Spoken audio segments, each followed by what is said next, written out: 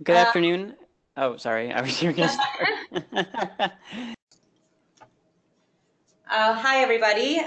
This is Elena Crete with the Sustainable Development Solutions Network here in New York. And we have on the line here Michael Ginsberg, who is currently working on a chapter of our white paper on the research and development priorities for deep decarbonization in the United States. Michael is a PhD candidate at the Environmental Engineering School at Columbia University. And has been working on this topic for a couple of months now. And so Michael is going to walk us through his research to date and where the chapter stands, which we are hoping to publish in early 2020, and also just pose some questions along the way and some opportunities where he's looking for resources or collaborations with the SDSN USA network. So without further ado, Michael, I'll turn it over to you, and we can see your first slide, so please advance as you wish. Great. Well, thanks a lot for having me. And I'm sorry. Can you hear that in the background? Only a little bit, but we can still hear you fine. So okay. Yeah, so thanks a lot for having me. I'm really pleased to share the current state of my research on the research and development priorities for deep decarbonization. So this chapter will examine enabling technologies for deep decarbonization. It's going to include technological roadmaps by group, as well as breakthroughs required and interactions and cost sensitivities between groups. In particular, it will look at the impact of research and development on timing and cost of deployment of technologies, and show dependencies as well as a timeline by decade through 2050. In the first part of this chapter, the guiding questions are: what are the key technologies that will enable 100% decarbonization by 2050? And what are the R&D breakthroughs that are required? So this section will address the R&D implications by technology group, highlighting current bottlenecks and interactions, such as cost sensitivities, land use, sector coupling, and timing. This part will be primarily informed by expert elicitation, as well as review of the research. So these are the technology groups broken down. We have electric vehicles, wind energy, solar photovoltaics, carbon capture, utilization and storage, geologic sequestration, biofeedstock, industrial sector, fuel cell vehicles, as well as a potential ninth category, which is behavior relating to demand response. So the primary data sources that are not expert elicitation come from the Evolved Energy Pathways report, as well as the 2014 DDPP. So for the first group, electric vehicles, the research I've been conducting so far is tied to primarily the cost of batteries. You can see here NREL's annual technology baseline is the primary data source. So the kinds of predictions that I'm looking for here are dollars per kilowatt and future projections based on both data as well as expert elicitation. For wind energy, I've collected some input from the expert elicitation. The current bottlenecks that I've observed are wind turbine component reliability, the need to increase the life of gearboxes and generators. And one of the ways that I want to demonstrate the technological phase and current relative market penetration of different technologies is through what's called an S-curve, which shows the technology, the subcategories of technologies that are broken down by startup, expansion, and mature. So for wind turbine technologies, the mature technology is geared drive, expansion is direct drive, and startup is permanent magnet drive. And so the timeline so far that I've developed is in the 2020s, wind turbines with capacity over 10 megawatts will be common. The 2030s, rise of offshore wind farms, and 2040s, recycling and reuse of wind turbines will be especially critical. In addition, one of the results of the expert elicitation is a breakdown of the research needs by type of research. So the questions that I've been posing are based on the type of funding needed by research type, how would it best be divided? So, so currently the findings are that basic research is 10%, whereas applied research, experiments and pilots, and commercial demonstration comprise the remainder at 30% each. Another important graph that I want to include is the wind energy levelized cost of energy by level of investment. So these are predictions for what can we expect the price of wind energy to be, considering differing levels of research and development investment. So business as usual, today's R&D, you can see, has the highest LCOE, whereas medium and high R&D result in a much lower levelized cost of energy. Similar for solar photovoltaics, I've broken down into this S-curve, where we have crystalline silicon as the primary technology, comprising over 90%. Cadmium telluride and perhaps gallium arsenide are in the middle, and then perovskite solar cells are the current startup tech. The bottlenecks currently are the need for a cost-efficient grid integration, efficiency, stability, and the need to extend inverter life. And then the timeline so far is PV recycling in the US will be required in the 2020s. This is particularly important as we see end of life PV modules near their end of life. 2030s, we can see an increase in efficiency above 30%, especially with tandem solar cells. And then into the 2040s, renewable electrification of the chemical industry, as well as PV-powered reverse osmosis desalination systems. So my current research in CCUS, as well as direct air capture, has identified that direct transformation of CO2 to useful products has a high energy requirement, which translates into a high cost. So it's difficult to capture CO2 from point sources like flue gas and ambient air, as well as the need to better understand the life cycle emissions impacts of CO2 capture and conversion. And the timeline, in the 2020s, direct air capture at hundreds of metric tons of CO2 per year is likely. And then the cost in the 2030s should fall to below $150 per ton of CO2. And the 2040s currently we're working on that.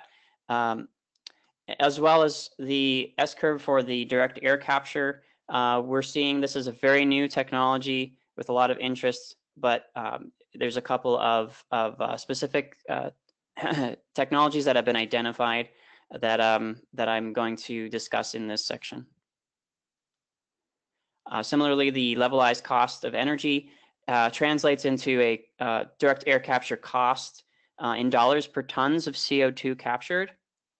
So that's has a similar relationship, whereas you go higher in the dollars spent and lower in the tons of CO2 cost. I'll also mention one more thing. The CCUS, the other areas I'm looking at include not just direct air capture, but also capture from the flue gas of power plants and methanation through different materials. So geologic sequestration is an area where my research is still ongoing, and I need input from collaborators, as well as literature recommendations. Similar for biofeedstock, this is just a graph from NREL's ATB, Annual Technology Baseline, and I'd like to create the same kind of metrics that I have for wind and solar for biofeedstock, so also welcoming input here.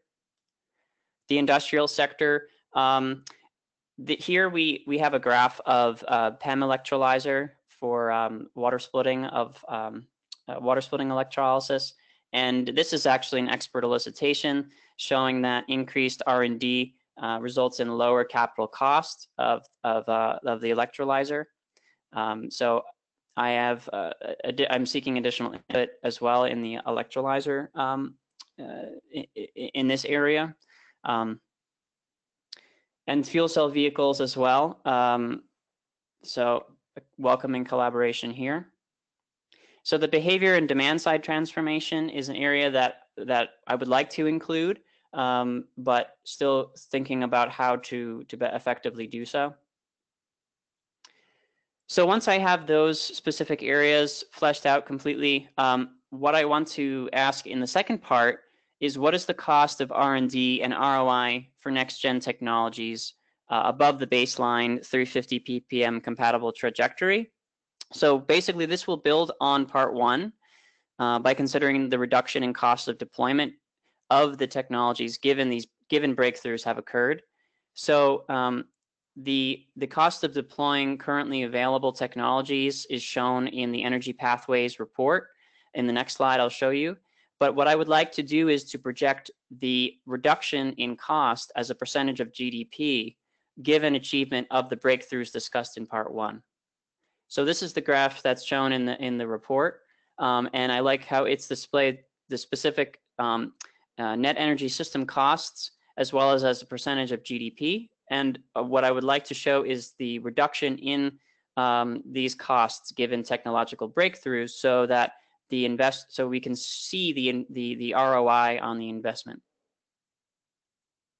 And then finally, I will succinctly end the chapter with the key findings from parts 1 and 2, as well as a overall timeline or critical path to deep decarbonization that shows the dependencies between technology groups by decade. So again, I want to emphasize that these are the areas that I'm currently engaged in research on, and I welcome in particular input from the research teams at various universities who would like to share either reports or their expert insights. And to that effect, I have created a survey, which you can see at the link here.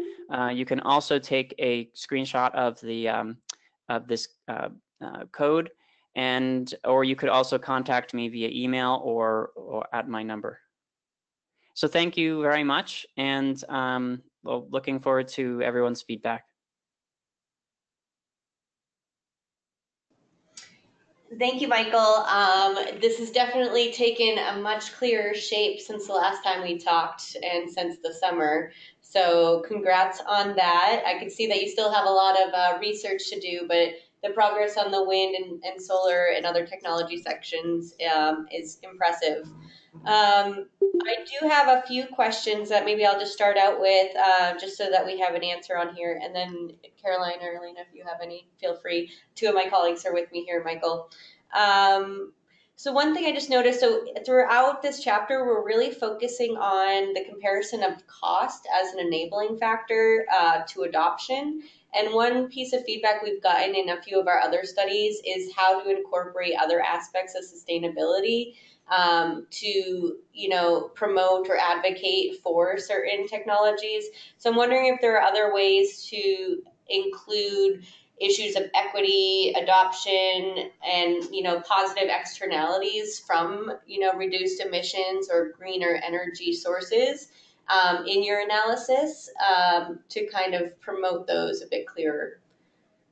Yeah, that's a great point, and I think in my initial draft and thinking, I intended to include more of a life cycle assessment type of description of the technologies, and I think that it would be prudent to include perhaps a small summary of the primary for each of those technological groups. I do think that's an important thing to include. But one of the things feedback I received from the team with Evolved Energy was the life cycle assessment can be maybe, I don't want to say murky, but it could be perhaps not the best way to effectively communicate to the audience that we're reaching towards. But as an environmental engineer myself, I agree with you that LCA is important to include. Absolutely. And then another question just on your industrial sector part. You focused a lot on the electrolyzer. I'm wondering if there are specific industrial sectors you're covering there. And I'm thinking specifically kind of the technologies involved with the process emissions from cement can be a very different technology than, electrifying steel manufacturing per se. So just wondering what you're including there. Yeah, thank you for that question. So in the table here, so electrolysis is one of the technologies, but I certainly am including additional technologies. And one of the key reports that well, there's two actually. The reports that I've been looking at are one by Dr. Julio Friedman, um, as well as Colin McCormick. So those are both on industrial sector decarbonization through, and also high heat decarbonization of high heat applications. So yes, it won't be just electrolysis. I'm looking at a lot of other technologies there. Great. Yeah, and I know that a lot of organizations have been mentioning hydrogen lately, which we've talked about before, which would also be really interesting to understand where that stands and what are some of the challenges with bringing that to scale as well, beyond just cost. Mm-hmm. Yeah. For part three, I just have a thought or recommendation. So I think summarizing your recommendations and having very clear takeaways is always super helpful and beneficial. I would add to that as well and suggest potentially if it's clear and makes sense to mentioning specific stakeholders or leaders in these different spaces. So if I was a researcher who's obviously reading this chapter to get a taste of what are the R&D gaps and what are the current state of these various technologies, but now I'm very curious and I want to learn more, understanding which groups at which institutions are really kind of the best in class for these beyond a generic Google search is always really helpful. So if that could also accompany your recommendations, that would be great. Yeah, that's a good idea. And to clarify, are you referring to the stakeholders who people could go to for more information, Yeah, or not the okay, implementers, the ones that not are the implementers? this, or that are looking into this, given that all of this is really at the cutting edge currently. Right, right. Yeah, and one thing that I was wondering for this section is in some papers there are recommendations that are specifically designed or directed at government agencies, for instance, like this government agency should invest X millions of dollars. I don't know if we want it to be that prescriptive. Do you have any thoughts on that? I mean, it could be interesting. It's kind of a moving target, right? But even just a small half page on that could be very interesting. Hmm. And then my only other point, my last point I wanted to mention too was, and I'm sure you're already doing this, but given that we do have a few other chapters in the white paper that are ongoing, I'm thinking specifically the geographic siting chapter by Grace could be a really good opportunity to align with her, at least thematically, to make sure these big scale transformations that you're looking into and their projection down the line, what does that mean in practical terms and what are the consequences for citing, but that way your chapters can complement each other. So if you haven't already done so, I would definitely reach out to her because I know this month specifically she is working on that. Great. Yeah, that's definitely top of mind. Great. Ladies, any other questions? No. Nothing from me. All right, I think we are good, Michael. So thank you so much. As a quick reminder, we're going to be having another webinar in 2 weeks' time on the 18th, right before the Christmas holiday, where we're Hmm. going to hear about from Erin on the employment in a low carbon transition discussion, which also might be interesting for your topic, Michael. You have probably the most cross-cutting theme here for the white paper. So it'd be really interesting to make sure we're tying in across those. So I welcome you to join it and anybody else that's listening to this webinar. Thank you. Thanks. That's great. I will definitely plan to attend that, and I think it's important to, yeah, especially where this chapter is at the end of the white paper. I think it's important to tie in a lot of those other points. Absolutely. Hmm. So Michael, we'll follow up with an email to our network and make sure to copy you, and then we'll make sure also to share the survey that you put together so that we can solicit some online input from our network. Great. Thank you. All right. Thank you so much. All right. Take care. Bye bye. Bye.